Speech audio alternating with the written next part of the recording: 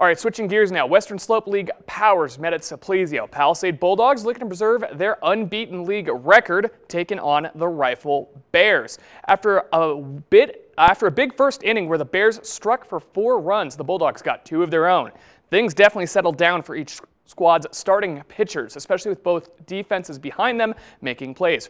Ryder Bierstrom here from third, from way deep in the hot corner, makes the throw over to first. Nice pick at first, too, by Braden Duncan for the out. Palisade's defense, they would also be making plays early on. Garrett Draper for Palisade on the mound, kicks and delivers. Short pop-up into foul territory, but how about the Bulldog backstop, Will Serrani?